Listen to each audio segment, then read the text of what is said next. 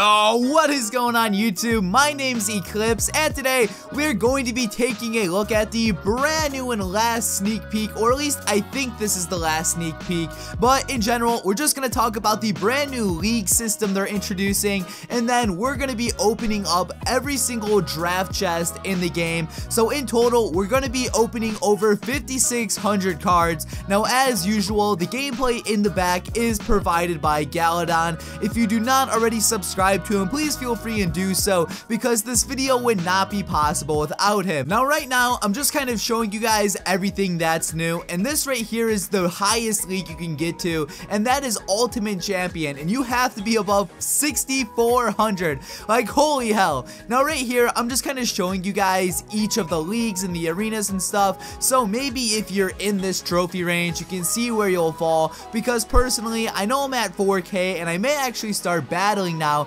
because there's actually somewhat of an incentive for me now. Now, real quickly, if I sound a bit off, I did just wake up from a nap not too long ago, so if my voice cracks or if I sound slightly off, that would be the reason for that. Now, something interesting about these leagues is they're actually going to be lasting 1 month long. So right now, seasons in Clash Royale are 2 weeks, so they're increasing that to now 30 days or 31 days, and what happens is whatever your highest trophy count is by the end of the season, that is what draft chest you will get. So for example, let's say you finish a season at 5,400 trophies, but by the end of it you drop all the way down to 5,000, you will still get the chest for 5,400 trophies. So it's kind of like how good you did at your peak, it's not so what you finish at. And one thing which you can see in this chest is it shows you 2 cards and you pick whatever one you like better, and I think it's just such an amazing concept. So look, it gives you an option like archers or spear gobs. You pick what you want and you go on. So I can't get over how awesome these chests are. Like, it's actually really cool, because I cannot tell you guys how many times I get cards I don't want from chests, and even with legendaries right there, the princess or Sparky. And one thing that Galadon did mention is he told me that it isn't a 100% chance that you get a legendary. However, I do believe like the percentage is really high. So again, bats or bomber, obviously bats are new, so you're gonna go with those. And I apologize if the text is slightly cut off on the top of the screen. I may put the same text like over that, so if it looks a bit, ghetto, I'll try to fix it up. It's just because my overlay doesn't mix with Galadon's. But right here again, Expo or Lightning Spell. I hate the Expo, so I would go with the Lightning Spell. And again, another set of legendaries from this chest. Like, I'm pretty sure the legendary percentage is just super high. Now, one thing which I probably should have mentioned is this entire video is just gonna be me showing you guys all of the chests. So literally every single chest for each league, and there's just so many cards, literally over 5,600 cards in just a few leagues I'm showing you. So right now we're in Masters 1, which is 4,900 or above, and these are like a lot of trophies. I don't think I'll ever get this high. I feel like these chests are more so for like the hardcore trophy pushers. It's definitely gonna give these top players another reason to push. And another thing I'm noticing from these chests is they don't offer too much gold. However, they do have a pretty high legendary percentage, so I guess that does make up for it. And I haven't really watched this entire video, so I don't know all of the cards that are going to be unlocked. But right here, oh, look at that, heal spells. Damn right, I would take those over the Hog Rider. And just kind of continuing on, you can see, look at, he got a legendary, but there's still another card left in the chest. So that rate, okay, I thought it was going to be 2 legendaries from 1 chest. I apologize for looking like an idiot there, but you guys still get the gist of things. Like, this is just such an amazing idea. Now, it does suck that you have to be super high in trophies to even unlock this, but do you really care? Like, this is more so for the top players. Supercell has to give stuff to the top players just so, they want to stay playing the game, and so they don't lose, their loyal fan base. Just because you're low in trophies, don't think of this being unfair. Like, if you're at like Arena 8, for example, you still have to work on unlocking and upgrading all your cards. This right here is more so for for those top guys who have grinded their way to the top. It just kind of gives them an easier opportunity to upgrade their cards through the final levels. And I don't think I'm going to be getting a lot of these chests, so don't feel bad if you aren't. A lot of us are going to be like in the same boat because I don't play ladder that much.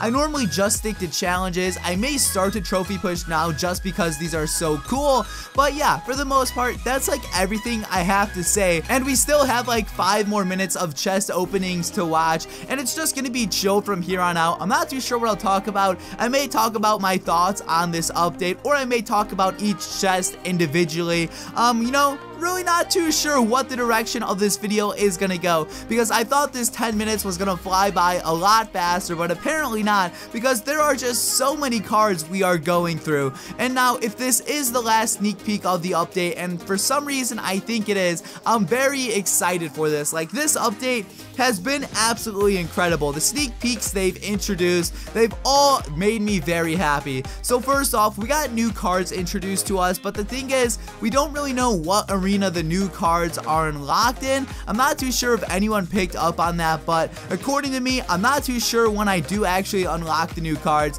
They all look super awesome, and I can't wait to try them all out. And all of the other sneak peeks, they've all been pretty cool, and I feel like this update is more geared towards the higher end players. So if you're just a casual person who's kind of low in trophies, I'm not too sure how much this update is actually going to impact you. I mean, they've shown us some really cool stuff like 2 versus 2 battles. Like, sure, we all get to experience that, and I feel like that's one of the most hyped things. But then, like I said earlier, they're showing us these new cards, these new leagues, the new chests, and I'm not too sure how many people will actually get to benefit from these. So next thing I want to talk about are the 2 versus 2 battles, because those right there, I am just so excited. Like, there's so many collab opportunities with that. Maybe me and another YouTuber just get in the same clan, go in a Skype call, and we can just battle. And even if it's not for a video, 2 versus 2 battles just sound extremely fun. And as all of you are aware, I don't have access to a dev build anymore, but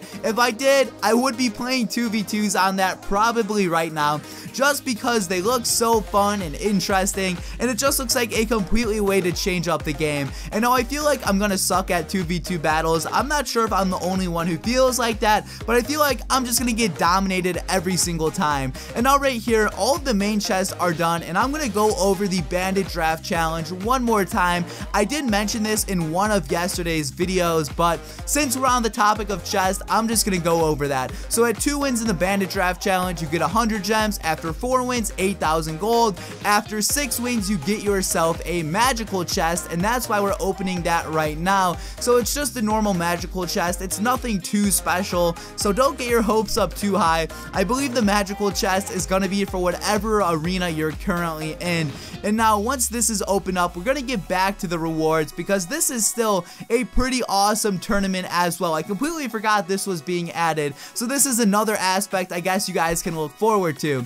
So then at 9 wins, you get some more gold, and then at 12 wins, you get yourself the new card, the bandit, and then you can also open up the 12-win tournament chest. So overall, I feel like this is a pretty good tournament. I'm probably not going to win it because I'm not that good, but I'm certainly going to try my best. Now, once we have this taken care of, we're actually going to transition on over to the brand new team chest. So the team chest is essentially the same thing as like the clan chest. The only difference is that it only counts crowns from 2 versus 2 battles rather than any crown at all. So once this tournament chest is out of the way, we will get into that. And this tournament chest, just an average chest. You have all seen this stuff before, or at least I believe you have. And now that this is taken care of, let's head on over to the team chest. And as I said, it's pretty much identical to the crown chest, so you'll see that any second. It literally looks exactly the same, and it should be up any second. I swear, I don't know where it's at. Why are you hiding? Okay, here it is. But like I said, literally the same thing as the clan chest. The only difference is that it has a different name, and you get crowns for it a different way. So again, nothing too special from this, just your average clan chest, but renamed to a team chest. Literally nothing special, but somehow we pulled an ice wizard from that, so I guess that's good as well.